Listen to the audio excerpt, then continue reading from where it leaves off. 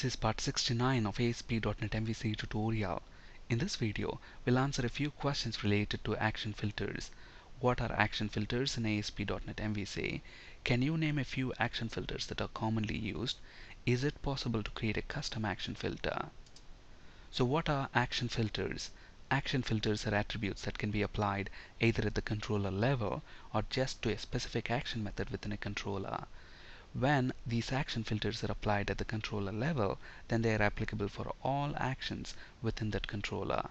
For example, here we have got home controller, which has got two action methods. And then if we apply an action filter at the controller level, for example, ValidateInput is one of the action filters. So if I apply that at the controller level, then it is applicable for all these action methods within this controller. On the other hand, if I want that to be applicable for just one of the action methods, then I can apply that directly on that action method. So action filters can be applied either at the controller level or just to a specific action method. So what is the purpose of these action filters? What do they achieve?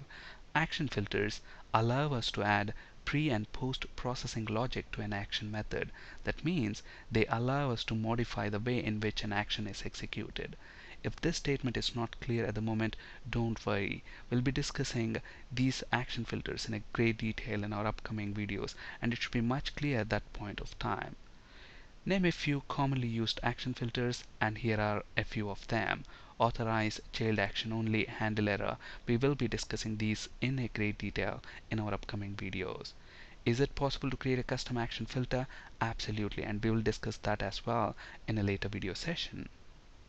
On this slide you can find a few resources. Here you can see a link to my YouTube playlist where you can find all the videos in a logical sequence. You can also find a link to my blog, and here you have code samples and text versions of all videos. Thank you for listening. That's it for today. Have a great day.